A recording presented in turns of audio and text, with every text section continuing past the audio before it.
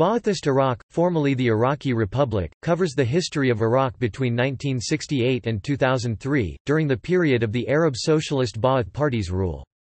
This period began with high economic growth and soaring prosperity, but ended with Iraq facing social, political, and economic stagnation. The average annual income decreased because of several external factors, and several internal policies of the government. Iraqi President Abdul Rahman Arif, and Iraqi Prime Minister Tahir Yahya, were ousted during the 17th of July coup d'état led by Ahmed Hassan al-Bakr of the Ba'ath Party, which had previously held power in 1963 and was led primarily by al-Bakr, its leader, and Saddam Hussein. Saddam, through his post as de facto chief of the party's intelligence services, became the country's de facto leader by the mid-1970s, and became de jure leader in 1979 when he succeeded al-Bakr in office as president. During al-Bakr's de jure rule, the country's economy grew, and Iraq's standing within the Arab world increased. However, several internal factors were threatening the country's stability, among them the country's conflict with Iran and factions within Iraq's own Shia Muslim community. An external problem was the border conflict with Iran, which would contribute to the Iran–Iraq War. Saddam became the president of Iraq, chairman of the Revolutionary Command Council, prime minister and general secretary of the regional command of the Ba'ath Party in 1979, during a wave of anti-government protests in Iraq led by Shias. The Ba'ath Party, which was officially secular in nature, harshly repressed the protests. Another policy change was Iraq's foreign policy towards Iran, a Shia Muslim country. Deteriorating relations eventually led to the Iran–Iraq War, which started in 1980 when Iraq launched a full-scale invasion of Iran. Following the 1979 Iranian Revolution, the Iraqis believed the Iranians to be weak, and thus an easy target for their military. This notion proved to be incorrect, and the war lasted for 8 years.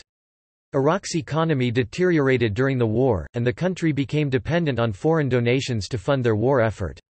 The war ended in a stalemate when a ceasefire was reached in 1988, which resulted in a status quo ante bellum. When the war ended, Iraq found itself in the midst of an economic depression, owed millions of dollars to foreign countries, and was unable to repay its creditors. Kuwait, which had deliberately increased oil output following the war, reducing international oil prices, further weakened the Iraqi economy. In response to this, Saddam threatened Kuwait that, unless it reduced its oil output, Iraq would invade. Negotiations broke down, and on 2 August 1990, Iraq launched an invasion of Kuwait. The resulting international response led to the Persian Gulf War, which Iraq lost. The United Nations (UN) initiated economic sanctions in the war's aftermath to weaken the Ba'athist Iraqi regime. The country's economic conditions worsened during the 1990s, and at the turn of the 21st century, Iraq's economy started to grow again as several states ignored the UN sanctions. In the aftermath of the September 11 attacks of 2001, the United States initiated a global war on terrorism, and labeled Iraq as a part of an axis of evil. In 2003, U.S. and coalition forces invaded Iraq, and the Ba'athist Iraqi regime was deposed less than a month later.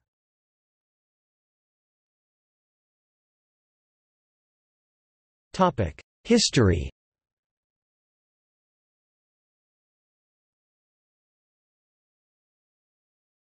Topic: 1968 coup. In contrast to previous coups d'état in Iraq's history, the 1968 coup, referred to as the 17th of July Revolution, was, according to Con Coughlin, a relatively civil affair.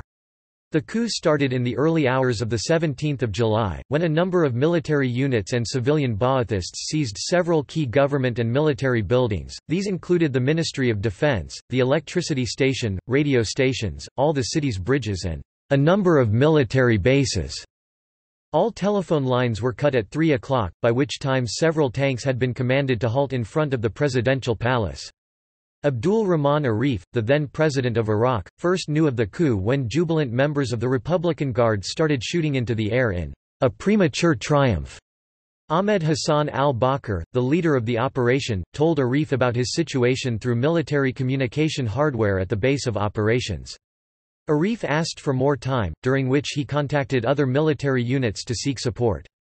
As he soon found out, the odds were against him, and he surrendered.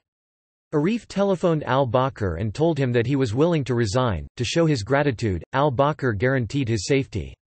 Al-Bakr's deputies, Hardan al-Tikriti and Salah Omar al-Ali, were ordered to give Arif this message in person. Arif and his wife and son were quickly sent on the first available flight to London, UK. Later that morning, a Ba'athist broadcast announced that a new government had been established. The coup was carried out with such ease that no lives were lost. The coup succeeded because of contributions made by the military. The Arab Socialist Ba'ath Party was not strong enough to take power by itself. The Ba'ath Party managed to make a deal with Abd ar-Razzaq and Naif, the deputy head of military intelligence, and Ibrahim Daud, the head of the Republican Guard. Both Naif and Daud knew that the long-term survival of Arif's and Tahir Yahya's government looked bleak, but also knew that the Ba'athists needed them if the coup was to be successful. For his participation in the coup, Naif demanded to be given the post of prime minister after the coup as a reward, and a symbol for his strength. Daud was also rewarded with a post. He became Minister of Defense. However, not everything was going according to Naif's and Daud's plan. Al-Bakr had told the Ba'ath leadership in a secret meeting that the two would be liquidated either during, or after, the revolution. Al-Bakr, as the leader of the coup's military operation, retained his position as regional secretary of the Ba'ath Party, and was elected to the posts of chairman of the Revolutionary Command Council, president and prime minister. In the immediate aftermath of the coup, a power struggle developed between al-Bakr and Naif.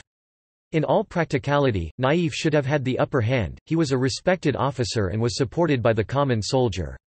Al-Bakr, however, proved to be more cunning, persuasive and organized than Naif, Daud and their supporters. One of al-Bakr's first decisions in office was to appoint over 100 new officers to the Republican Guard. Saddam Hussein worked, in the meantime, to establish the party's security and intelligence organization to combat its enemies. On 29 July, Daud left for a tour to Jordan to inspect the Iraqi troops located there following the Six-Day War with Israel. The following day, Naif was invited to eat lunch at the presidential palace with al-Bakr, during which Saddam burst into the room with 3 accomplices and threatened Naif with death. Naif responded by crying out, "I have 4 children." Saddam ordered Naif to leave Iraq immediately if he wanted to live. Naif complied, was exiled to Morocco. An assassination attempt in 1973 was unsuccessful, but he was assassinated in London on the orders of Saddam in 1978. Daud shared a similar fate, and was exiled to Saudi Arabia. The Ba'athists were by no means ensured of victory. If any of Naif's supporters had known of the operation against him, Baghdad could have become the center, in the words of historian Khan Coughlin, of an ugly bloodbath.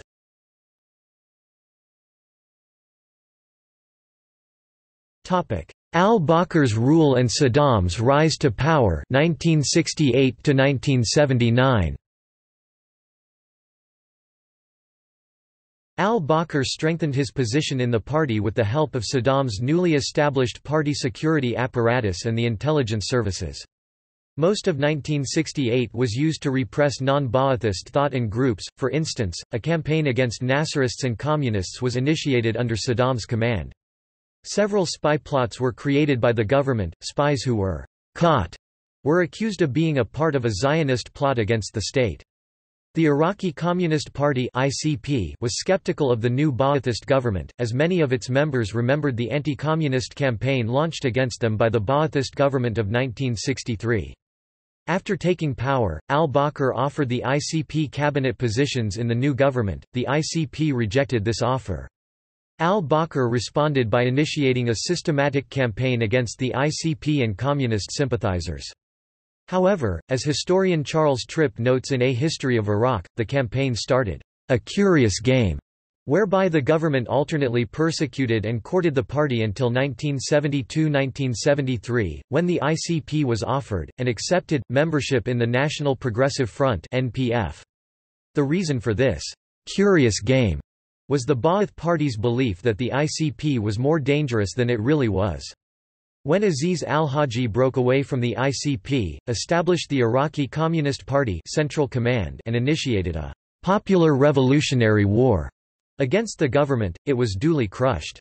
By April 1969 the «popular revolutionary» uprising had been crushed, and al-Haji recanted his beliefs publicly. Another reason for this anti-communist policy was that many Ba'ath Party members openly sympathized with communists or other socialist forces. However, at this stage, neither al-Bakr nor Saddam had enough support within the party to initiate a policy unpopular within it. At the 7th Regional Congress of the Ba'ath Party, both al-Bakr and other leading Ba'athists expressed their support for radical socialism. By the mid to late 1970s, Saddam's power within the Ba'ath Party and the government grew. He became de facto leader of the country, although al-Bakr remained as president, Ba'ath Party leader and Revolutionary Command Council chairman. In 1977, following a wave of protests by Shiites against the government, al-Bakr relinquished his control over the Ministry of Defense. Adnan Khairallah Tulfa, Saddam's brother-in-law, was appointed defense minister. This appointment underscored the clannish character of the Ba'ath Party and the government. In contrast to Saddam's fortunes, those of al-Bakr's were on the wane. Rumors of al-Bakr's bad health began to circulate in the country.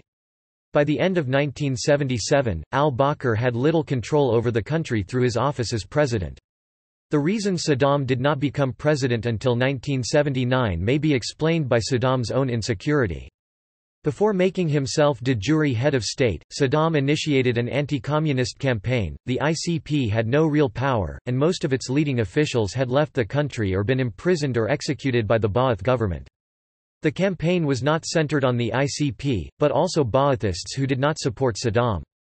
Saddam had initiated a similar campaign in 1978, that time to check where the loyalties of certain left-wingers were, Ba'athism or socialism.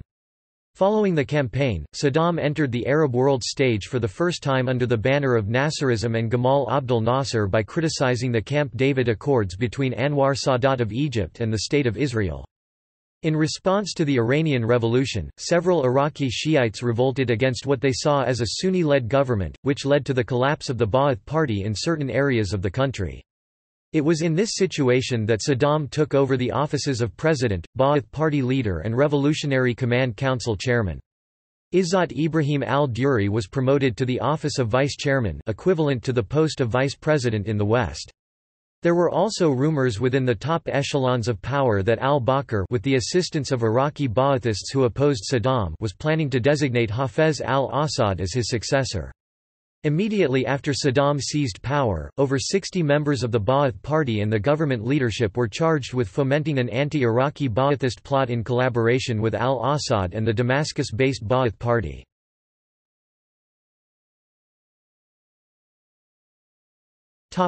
Early years, Iran–Iraq War and aftermath 1979 to 1990. Once he assumed the presidency, a cult of personality was created around Saddam. He was represented as the father of the nation and, by extension, of the Iraqi people. National institutions such as the National Assembly were established to strengthen the image of him fostered by the Iraqi propaganda machine. The Ba'ath Party also contributed to the cult of personality. By 1979 it was a nationwide organization, and became a propaganda center for pro-Saddam literature. The propaganda campaign, at least in the beginning, created a common sense of nationhood for many Iraqis. The Shiite protests were not quelled by these propaganda campaigns, and the establishment of an Islamic Republic in Iran influenced many Shiites to stand up against the Sunni-dominated government.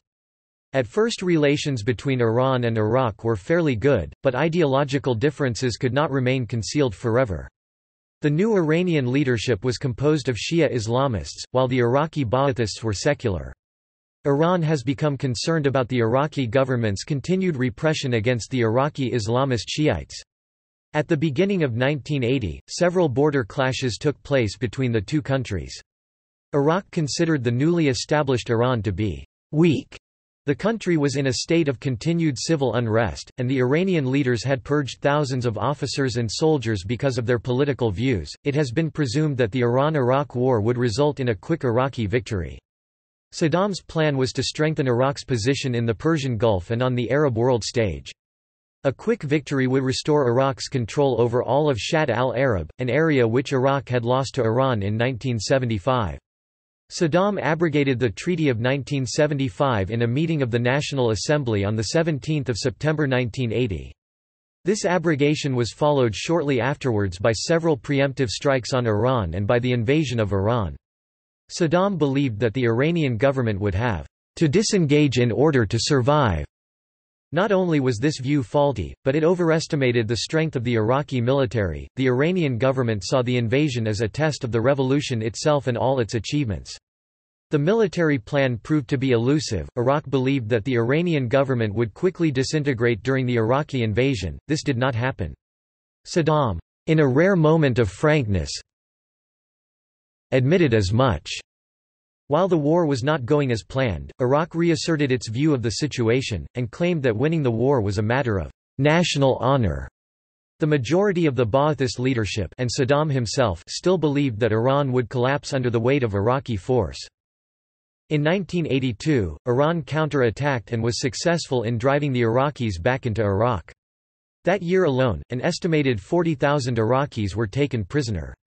The defeats of 1982 were a blow to Iraq. With the economic situation worsening because of falling oil prices and the rising military budget, the Iraqi standard of living worsened. The Revolutionary Command Council and the Ba'ath Military Command, Regional Command and National Command met in an extraordinary session in 1982 with Saddam absent, to discuss the possibility of a ceasefire proposal to the Iranian government. The ceasefire proposal made at the meeting was rejected by the Iranian government. If the proposal had been accepted, Saddam would not have survived politically, since it was supported by all members of the Regional Command, National Command and the Revolutionary Command Council. It was at this time that rumors started circulating that Hussein would step down as president to make way for Al-Bakr, the former president.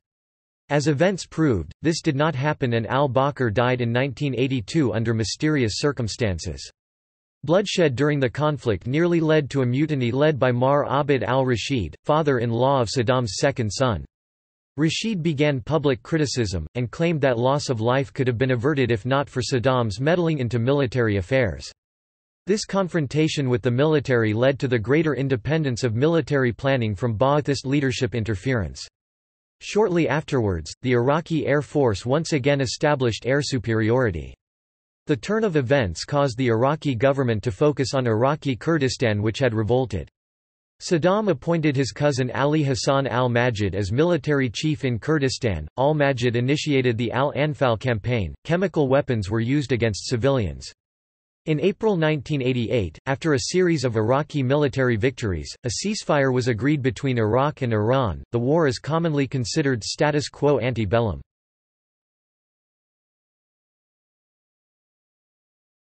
Topic: Persian Gulf War, the 1990s, and the Iraq War, 1990 to 2003. In the aftermath of the Iran–Iraq War, Kuwait intentionally increased the country's oil output. This led to an international price decrease in oil. Saddam reacted by threatening to invade Kuwait if it continued to increase its oil output, which Kuwait did nevertheless. Saudi Arabia, frightened by Saddam's military strength, then persuaded Kuwait to lower its oil output. However, when Kuwait lowered its oil output, Venezuela increased its output. Saddam then ordered the invasion of Kuwait to solve the country's economic problems, with the professed goal of uniting Iraq. Kuwait was considered by many Iraqis as part of Iraq. On 18 July 1990, Saddam demanded that Kuwait repay Iraq for the oil it had, according to Saddam, stolen, and nullified Iraq's debt to Kuwait. The Kuwaiti leadership failed to respond, and on 2 August 1990 the Iraqi military began the invasion of Kuwait. The invasion led to an international outcry. The United Nations, United States and the United Kingdom condemned the invasion and introduced sanctions against Iraq, and the Soviet Union and several Arab states also condemned the invasion. George H. W. Bush, President of the United States, demanded the immediate withdrawal of Iraqi troops from Kuwait and restoration of the Kuwaiti government. Saddam responded by making Kuwait an Iraqi province. The Gulf War was initiated by a United States-led coalition, which succeeded in winning the war in less than a year. On the evening of 24 February, several days before the Gulf War ceasefire was signed in Safwan, the Saudi Arabia-based radio station Voice of Free Iraq, funded and operated by the Central Intelligence Agency, broadcast a message to the Iraqis to rise up and overthrow Saddam. The speaker on the radio was Salah Omar al-Ali, a former member of the Ba'ath Party and the ruling Revolutionary Command Council. Al-Ali's message urged the Iraqis to overthrow the criminal tyrant of Iraq. Al-Ali's radio broadcast encouraged Iraqis to stage a revolution and claimed that Saddam will flee the battlefield when he becomes certain that the catastrophe has engulfed every street, every house and every family in Iraq. Believing that the United States was on its side, a nationwide uprising against Saddam's rule began in March 1991, which was repressed by Saddam's loyalist forces. The United Nations successfully established a no-fly zone to halt the advance of Saddam's forces. Instead of occupying Iraqi Kurdistan, the Kurdish Autonomous Republic was established, with thousands of Iraqi troops stationed at the Iraqi-Kurdish border. The suppression of the rebellion led thousands of people to flee their homes, most to Turkey or Iran. On 2 and 3 April 1991, Turkey and Iran, respectively, raised the issue at the UN Security Council. The Security Council adopted Resolution 688, which stated that Iraq had to allow access for international humanitarian organizations and report openly about government repression. Iraq experienced another period of unrest in early 1999 following the killing of Mohammad Sadiq al-Sadr by Iraqi security forces. In the aftermath of the September 11 attacks, U.S. President George W. Bush included Saddam in his axis of evil. In 2002, the UN Security Council adopted Resolution 1441, which stated that Iraq had failed to fulfill its obligations demanded by the UN. The United States and the United Kingdom would use Resolution 1441 as a pretext for war. The 2003 US-led invasion of the country forced the Ba'ath Party and Saddam to go underground. Saddam was captured later that year, and was executed in 2006.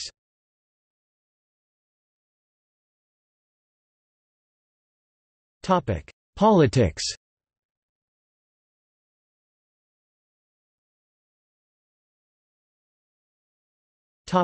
Political system.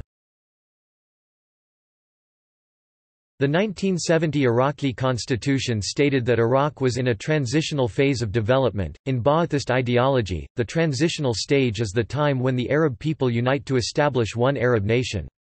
The end of the transitional era would be marked by a permanent constitution. The 1970 constitution was only temporary. The Ba'ath Party dominated all government institutions, and the top decision-making body in the country was the Revolutionary Command Council (RCC). The RCC was controlled by the Ba'ath Party. RCC members had to be members of the Ba'ath Party's regional command.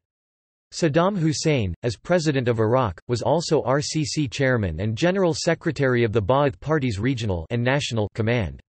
All decisions within the RCC had to be decided by vote. A proposition could only be enacted if 2/3 of RCC members voted in favor of it. A Council of Ministers, the Cabinet, was established on the orders of the RCC to execute RCC orders submitted to it. A National Assembly existed, which was in theory democratically elected by the Iraqi people. The problem was that the RCC had the authority to decide how much or little power the National Assembly should have. The Constitution of 1970 proclaimed Ba'athist Iraq as a sovereign people's democratic republic, dedicated to the establishment of a Ba'athist socialist society. Although the state was officially secular, Islam was proclaimed the country's state religion, although freedom of religion was tolerated. Natural resources and the principal means of production were defined as belonging to the Iraqi people. The Iraqi government was responsible for directing and planning the national economy. If the RCC chairman died or was incapacitated, first in the line of succession was the RCC deputy chairman. There were only 2 RCC deputy chairmen under Ba'athist rule, Saddam (1968–1979) and Izzat Ibrahim ad-Dori (1979–2003).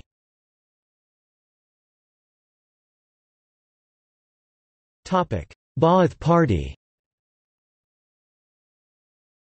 Iraq, under the rule of the Iraqi-led Arab Socialist Ba'ath Party, was a one-party state.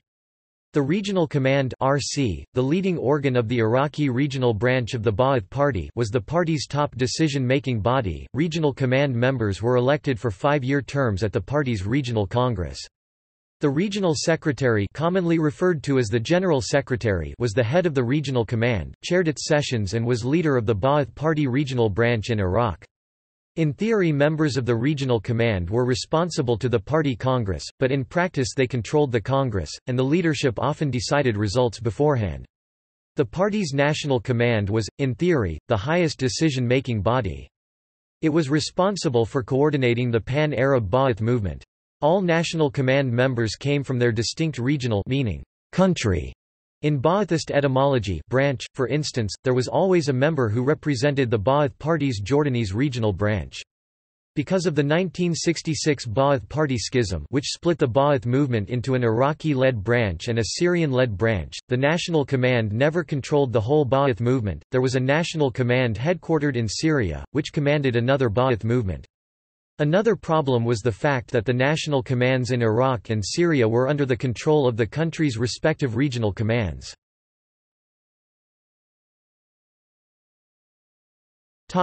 National Progressive Front. The National Progressive Front (NPF) was a popular front led by the Iraqi Ba'ath Party, established on 17 July 1973, the 5th anniversary of the 17th of July Revolution.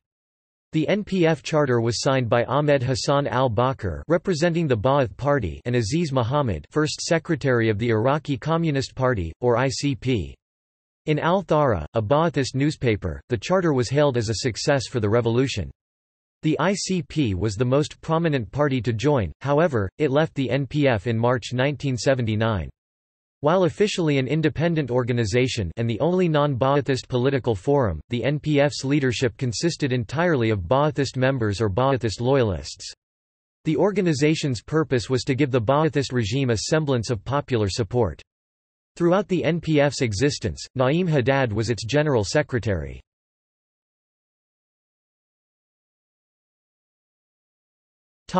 Opposition.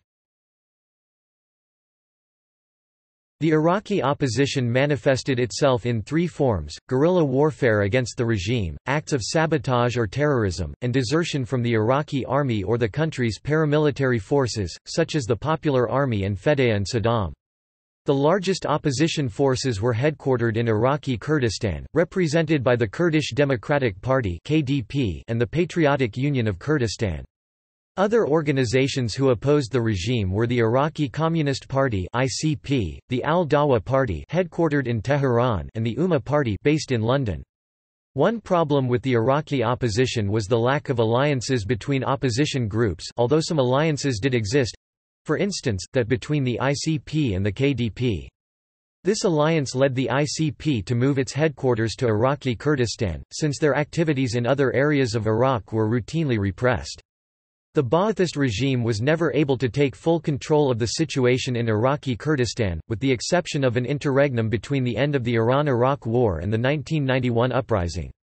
Another problem was that the Iraqi opposition had frequent problems with internal strife. For instance, the ICP was forced to hold a party congress in 1985 to stabilize the party. A more immediate problem was the strength of Iraq's secret services, renowned in the Arab world as the most efficient. In contrast to the secular opposition, the religious opposition was better organized and stronger. Several religious opposition groups could appeal to Iraqis, because of the secular nature of the Ba'athist government. During the Iran–Iraq War, the government allowed some degree of religious freedom, but only to win support from the populace.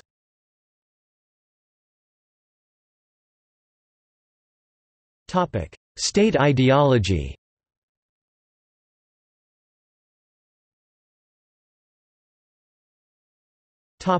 Party ideology. The Ba'ath Party was based on the ideology of Ba'athism, a Syrian ideology conceived by Zaki al-Arsuzi, Michel Aflaq and Salah al-Din al-Bitar, but evolved into Neo-Ba'athism. Clause 6 of the Ba'ath Party's permanent principles stated, "The Ba'ath is a revolutionary party. It believes that its principal aims in the process of realizing an Arab national renaissance and of building socialism will not be attained except by revolution and struggle." Revolution was not the key aspect of Ba'ath Party ideology, it was its clear ideological platform. Ba'athism was by nature secular, even if its ideological founders had borrowed elements from Islam. The Ba'ath Party first began to talk openly of Islam during the 1990s. Considering that the term, Ba'ath, comes from Islamic scriptures, the Ba'ath Party claimed that all Muslims were Ba'athists even if they were not party members. As with the original Ba'ath Party, the Iraqi-led Ba'ath Party's key slogans were, "A single Arab nation with an eternal message," and "Unity, Freedom, Socialism." The first slogan refers to Pan-Arabism and Arab nationalism. Al-Arsuzi believed that unity of the Arab people, and the establishment of an Arab nation, would lead to its becoming as strong as or stronger than the Soviet Union and the United States. Liberty, in the Ba'athist sense of the word, does not mean political liberty for the individual. Instead, when Ba'athists use the term liberty, they refer to national independence from imperialism. Socialism in Ba'athist parlance means Arab socialism. Arab socialism is distinct from the international socialist movement, opposing Marx's rejection of nationalism. According to Aflaq, socialism is a means to modernize the Arab world but not a system as generally considered in the West which opposes private property or supports economic equality.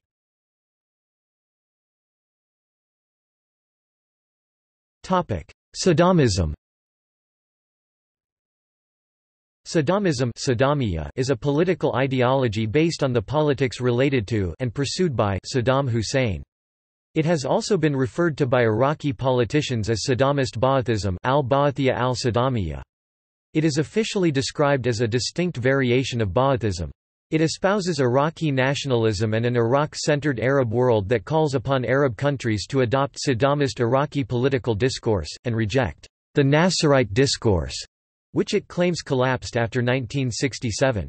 It is militarist, viewing political disputes and conflict from a military standpoint as battles requiring fighting, mobilization, battlefields, bastions, and trenches.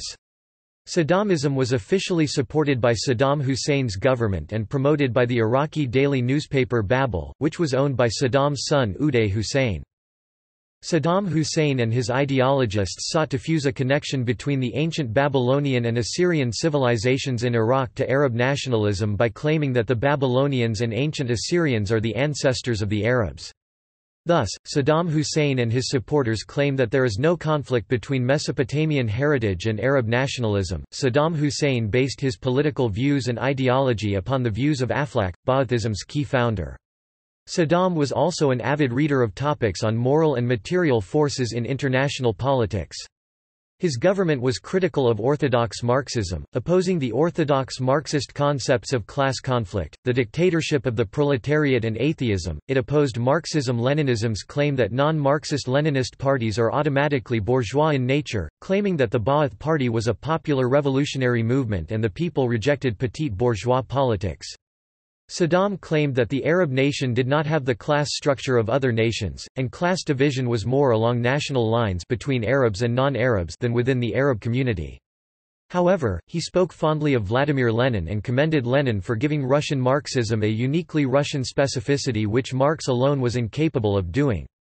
He also expressed admiration for other communist leaders such as Fidel Castro, Ho Chi Minh and Josip Broz Tito for their spirit of asserting national independence, rather than for their communism.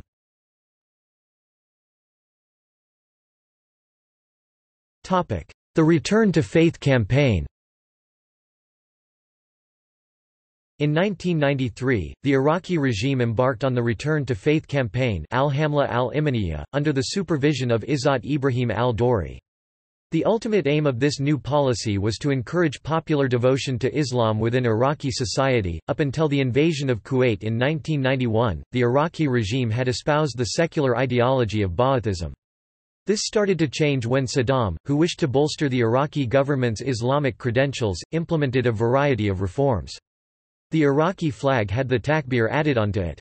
The Ministry of Endowments and Religious Affairs appointed clergy, approved the building and repair of mosques and approved the publication of Islamic literature. The Faith campaign allowed Sunni mosques more freedom in practicing religious ceremonies and rites, which reduced substantially the opposition to the regime among Sunni Islamists. Saddam coordinated the media and educational system to put heavy emphasis on Islamic identity. Religious academic institutions were opening up across the country, and Quranic and Islamic studies were introduced into the curriculum at all school levels. A religious radio station, Al-Quran Al-Kareem Radio, was set up to expand and promote Islam in Iraqi life. Aspects of the Sharia were adopted into the Iraqi judicial system. Judges were required to study courses on Islamic jurisprudence. The selling and consumption of alcohol was curtailed by the state. Establishments which involved the vices of gambling or alcohol were restricted or closed. Prostitution was deemed illegal and punishable by death. The Fedayeen and Saddam, the paramilitary force loyal to the regime, were well known for beheading suspected prostitutes. Thieves were punished with amputation. Saddam Hussein introduced in a new penal code Article 111, exempting from punishment a man who kills a woman in defense of the honor of his family. This new influx of religious involvement into the government had sectarian undertones. The regime's attempt to cloak itself in Islamic conservatism saw it launch attacks on Iran, which were perceived by Shia Iraqis as being veiled attacks on their community, due to the shared faith between them and Iran. Sunni rhetoric emitting from the Iraqi government sought to discredit Iran, with scathing criticism stating that they were subscribing to a foreign and heretical form of religion. While daily newspaper Babel, owned by Saddam's eldest son Uday Hussein, once was considered a staunch opponent of the campaign, arguing that it would undermine Iraq's religiously pluralistic society and encourage sectarian division, at another point it railed against Shiites, referring to them as Rafida, a hateful epithet normally used by ultraconservative Salafis only.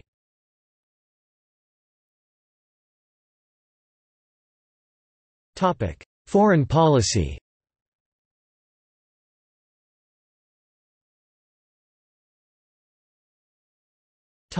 Relations with the Soviet Union. The Ba'ath Party policy towards the Soviet Union was, at first, one of neutrality, and the party's seizure of power in 1968 was not considered an important event in Moscow.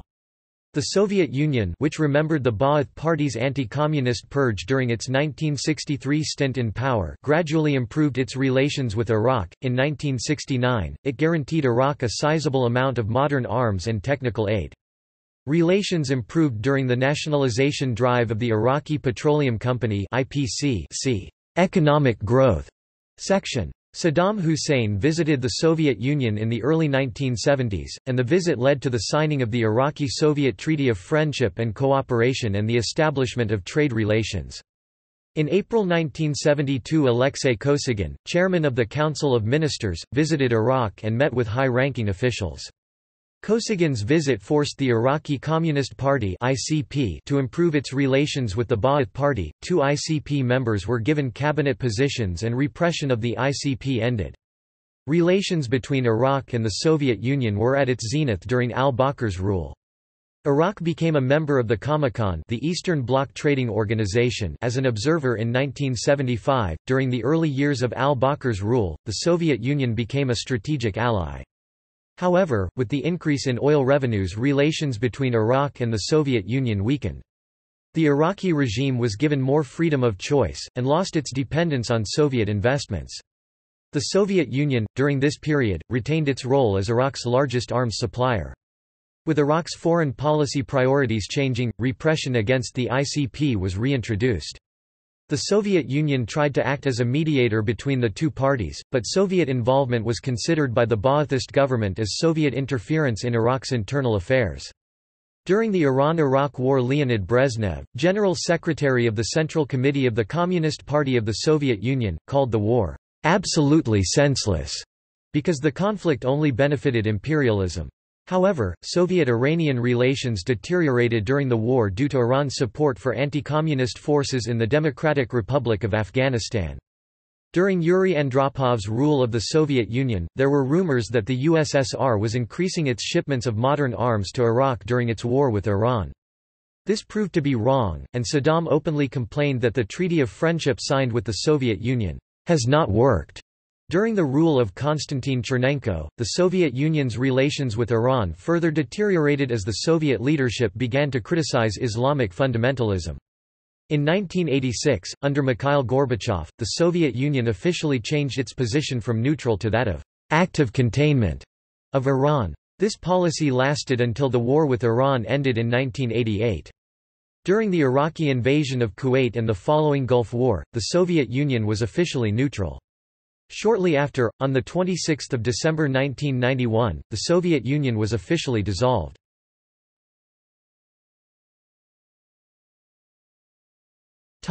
Relations with the United States. According to historian Charles R. H. Tripp, the Iraqi-Soviet Treaty of Friendship and Cooperation upset the U.S.-sponsored security system established as part of the Cold War in the Middle East.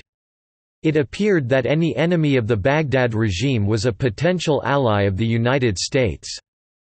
In response, the U.S. covertly financed Kurdish rebels led by Mustafa Barzani during the Second Iraqi-Kurdish War. The U.S. disliked Iraqi support for many Arab and Palestinian militant groups such as Abu Nidal, which led to Iraq's inclusion on the developing U.S. list of state sponsors of terrorism on 29 December 1979. The U.S. remained officially neutral after Iraq's invasion of Iran in 1980. In March 1982, however, Iran began a successful counter-offensive, and the U.S. increased its support for Iraq to prevent Iran from forcing a surrender. In a U.S. bid to open full diplomatic relations with Iraq, the country was removed from the U.S. list of state sponsors of terrorism. Ostensibly this was because of improvement in the regime's record, although former U.S. Assistant Defense Secretary Noel Koch later stated, no one had any doubts about the Iraqis' continued involvement in terrorism. The real reason was to help them succeed in the war against Iran.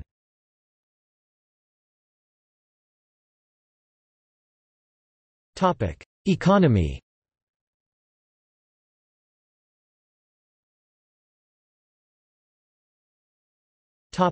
Planning system.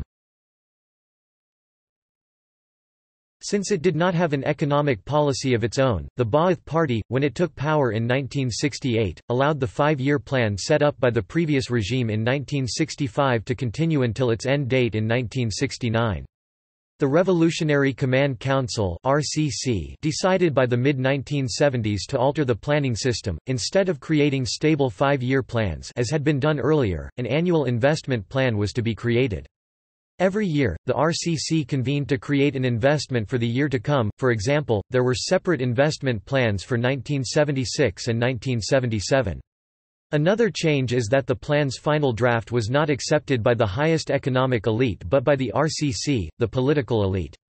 In 1976, as a break with the new trend, the RCC introduced the National Development Plan, which was set to last from 1976 to 1980. Unlike the previous plans, the sectoral investment allocation figures were not made public.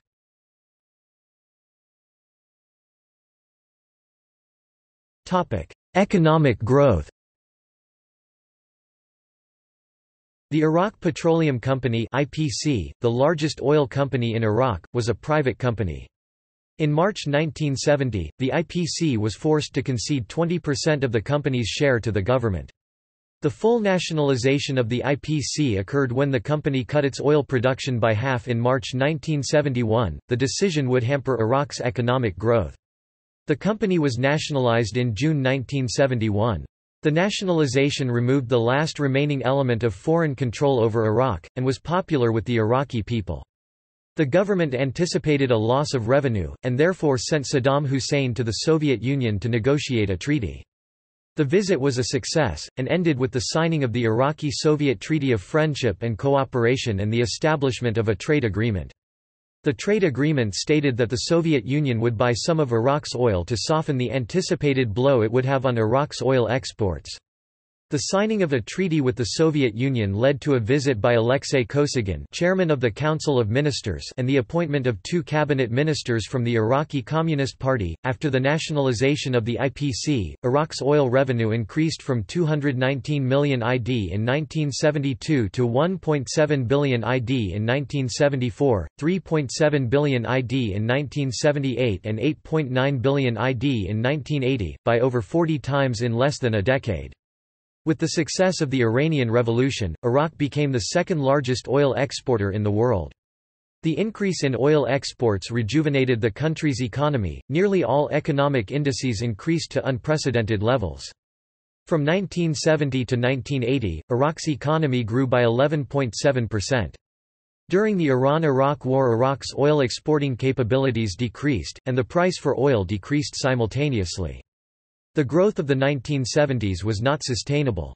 The economy was dependent on high oil prices and Iraq's oil exporting capabilities. Once oil was out of the picture, Iraq's growth would decrease dramatically, even more so during a war. The National Development Plan (1976 to 1980) ended with an 11% increase in GNP. The Iran–Iraq War would halt Iraq's economic development and lead to the economic stagnation seen during Saddam's later rule. When Iraq implemented its plans to bomb Iran, Iran retaliated by bombing Iraq's oil facilities. By the end of the year, Iraq's oil exports had decreased by 72% because of Iran's bombing strategy. In terms of actual income, oil exports as government revenue decreased from $26.1 billion ID in 1980 to $10.4 billion in 1981. With oil facilities in the Persian Gulf destroyed, the Iraqi regime had no choice but to export oil overland, which was far more expensive. Other problems were the gradual erosion of the government's hard currency and its steadily increasing foreign debt.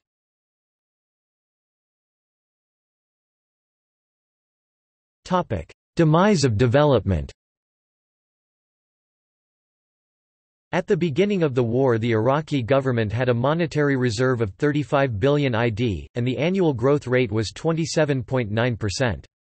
During the early war years, ambitious development plans were followed, because of high military spending approaching 50% of GNP in 1982, the Iraqi economy began showing signs of bankruptcy in the mid to late 1980s.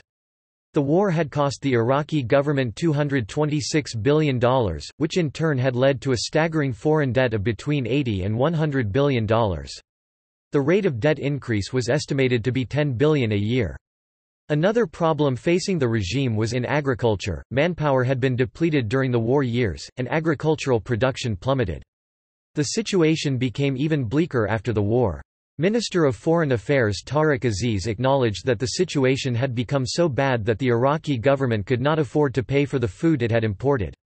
Former foreign creditors were reluctant to loan money to Iraq because of the economy's near bankruptcy. When the war started, Saddam was widely quoted as saying that Iraq faced the war with a 2-year supply of all key commodities. This proved true. Beginning in October 1982, Iraq's foreign assets began to dwindle as the government failed to repay its loans. At the end of the war, Iraq's monetary reserve had been depleted and international oil prices were not as stable high as they had been during the 1970s. The economy was still healthy in late 1982, due to government expenditure on large development programs. Before the war, Iraq's workforce stood at 5 million. During the war, 1 million were mobilized in the war against Iran. Of the million sent to war, 100,000 died. The labor shortage led to stagnation. To fill the gap, an increasing number of women were hired. There was a shift in industrial production during the war from consumer to military goods. Social programs that had been established in the previous decade began to deteriorate, and the average standard of living decreased. During the mid to late 1980s, international oil prices collapsed. The Organization for Petroleum Exporting Countries (OPEC) established a quota system in which the international oil price for its members was set at USD $18 per barrel. This system did not work, as Kuwait and the United Arab Emirate (UAE) did not follow OPEC policy and continued to flood the market with their oil. The result was that international oil prices were still at the 1970s level. In October 1988, because of Kuwait and the UAE, international oil prices had fallen to $12 per barrel. The policy which the UAE and especially Kuwait followed hampered Iraq's economic growth. In the Iran–Iraq War's aftermath, Iraq had grown more dependent on oil prices. The result of Kuwait and the UAE's oil policies could be felt in 1990, when international oil prices decreased to $13.67 per barrel. This time, the sudden fall in oil prices triggered reactions in Iraq. In Al-Thara, the Ba'ath Party newspaper, Foreign Minister Aziz criticized Kuwait and the UAE's oil policies. Because of the sudden slump, Saddam claimed at an Arab League conference that international oil prices could increase to $25 per barrel without hurting exports. Saddam also claimed that the abrupt fall in oil prices decreased Iraq's oil revenue by $1 billion. Iraq was not the only member criticizing Kuwait and the UAE, several other members also criticized their oil production policy. Kuwait would not budge, continuing its oil production strategy even when threatened by Iraq. This, coupled with foreign loans Iraq owed to Kuwait, was the main reason for the Iraqi invasion of Kuwait.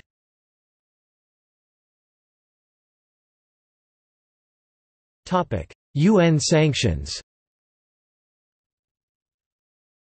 Following Iraq's defeat in the Gulf War, the United Nations Security Council introduced Resolution 661, which imposed sanctions against Iraq.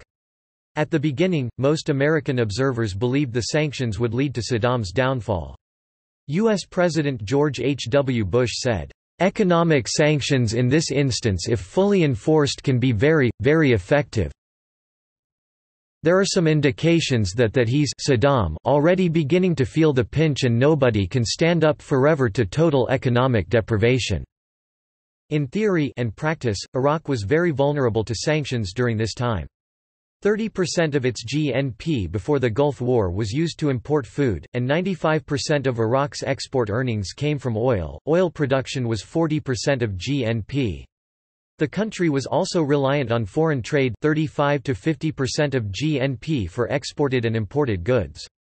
Iraq was also an easy country to blockade economically. Its oil exports could be blockaded by closing its pipelines, which ran through Turkey, Jordan, and Syria. While sanctions were successful from an economic point of view, politically they failed. Saddam would rule Iraq until 2003. Throughout the Ba'ath Party's rule over Iraq, the agricultural sector had been underperforming. Those in the United States who supported sanctions believed that low agricultural production in Iraq coupled with sanctions would lead to a hungry population, and a hungry population was an unruly one. The Iraqi government, which understood the serious effects the sanctions could have on Iraq, were able to increase agricultural output by 24% from 1990 to 1991. During the sanction years, the agricultural sector witnessed a boom of unprecedented proportions. The Revolutionary Command Council (RCC) introduced several decrees during this period to increase agricultural performance.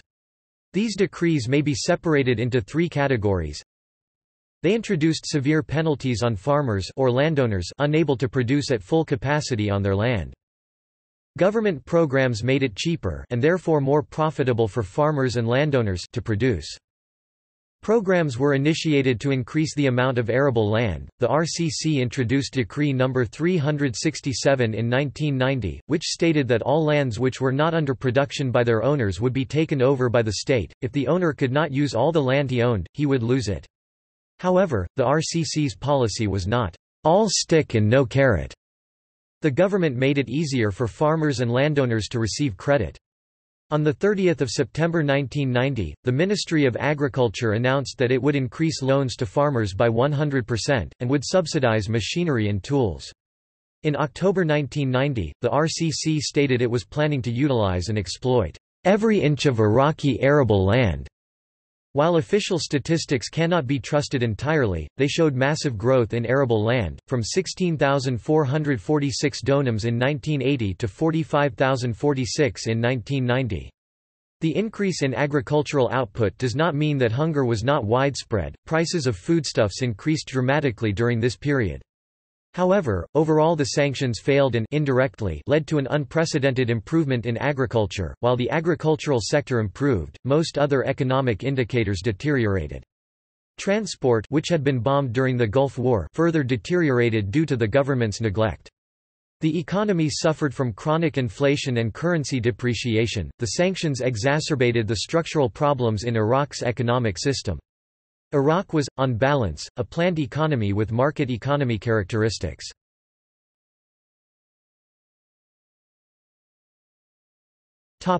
Modest growth. By the late 1990s, the Iraqi economy showed signs of modest growth. These would continue until 2003 when the government was toppled. The gross domestic product increased from $10.8 billion in 1996 to $30.8 billion in 2000. The major factor in this growth was the UN-initiated Oil for Food Programme (OFFP). Saddam was originally opposed to the OFFP.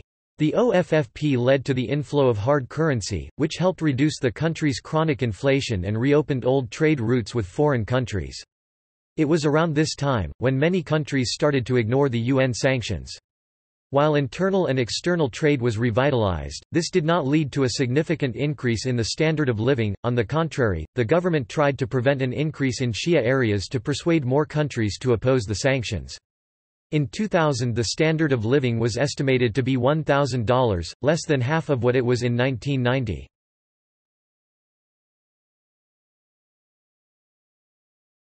Topic: Military.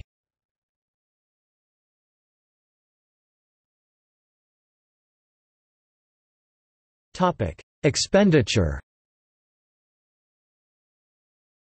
The Ba'ath regime, like its predecessors, came to power by military force. From Abd al-Karim Qasim until the Ba'athist seizure of power in 1968, the Iraqi government had followed a policy of the militarization of society. This led to the expansion of the old military elite, which had existed under the Hashemite monarchy. The military elite gradually also evolved into an economic elite, since Iraq was a planned economy. For instance, the government appointed military personnel to senior positions in factories and companies. While the period from 1960 to 1980 was peaceful, expenditure on the military trebled, and in 1981 it stood at $4.3 billion. The government placed more importance on military development than on the civilian sector. In 1981, Iraq's military expenditure nearly equaled the national incomes of Jordan and Yemen combined. The military buildup was made possible because of Iraq's oil production and the high international price for oil. Per capita military spending in 1981 was 370% higher than that for education. During the Iran–Iraq War, military expenditures increased dramatically while economic growth was shrinking, and the number of people employed in the military increased fivefold, to 1 million.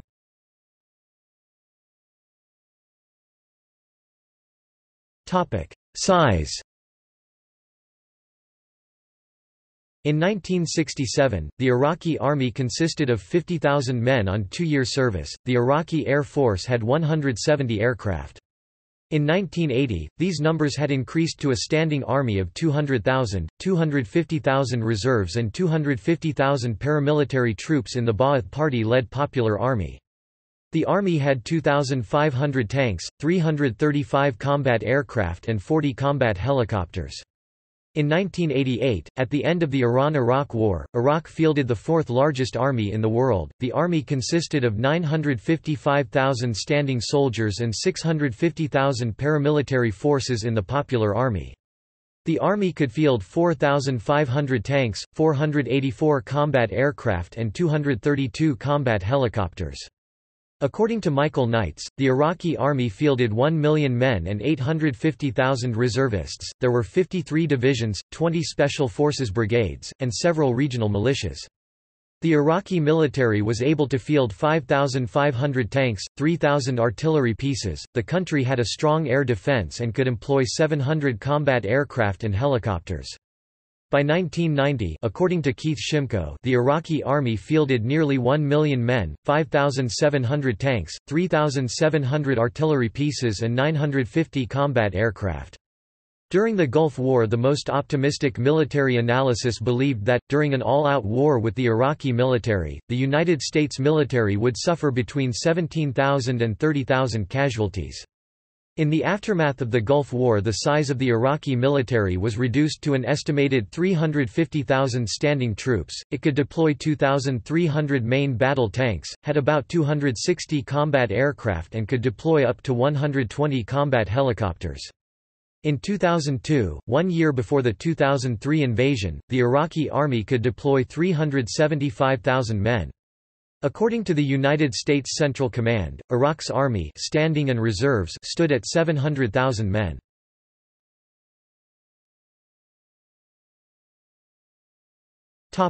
Culture. The Ba'athist era was a period of secularization in Iraq. The government included people from multiple religious affiliations including Sunni Muslims, Shiite Muslims and Christians. However, the period was marked, especially under Saddam Hussein, by sectarian, religious and political strife between the government and other groups. Shiite Muslims, mainly drawn from Arabs, this religious group formed an absolute majority who sought to create an Iraqi theocracy, ethnic Kurds, who sought independence for their region, Sunnis with an Islamist ideology, and non-Ba'athists such as the Iraqi communists who were heavily suppressed in 1978. The Iraqi government promoted women's rights to a degree, allowing them education and service in the armed forces, but—despite the Ba'ath's avowed radicalism, its changes to family law were considerably less radical than the Shah's family reforms, to say nothing of Ataturk's radical break with Islamic family law in 1926. The government sought restoration of Iraqi cultural heritage, such as rebuilding replicas of parts of the ancient city of Babylon. Under Saddam Hussein, the glorification of Saddam and the Ba'athist government was common in state-sponsored artwork. The Ba'ath Party dominated the political life of the country, although a National Progressive Front was proclaimed in 1974 to allow for the mostly nominal participation of non-Ba'athist figures and parties in Iraqi politics. During the Persian Gulf War, Saddam Hussein sought to gain support from the Muslim religious community for the government, adding the takbir to the flag, coat of arms and motto of Iraq.